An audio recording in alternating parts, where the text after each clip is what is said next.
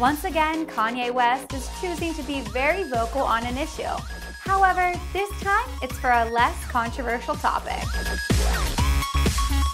Kanye was very vocal at his recent concert about boycotting this year's Grammys if Frank Ocean's latest album, Blonde, was not nominated. Recently, the public was made aware that Ocean's album was ineligible for the nomination, and speculation was made that it did not meet the deadline. However, recently sources revealed that his team chose not to submit his album for consideration. What?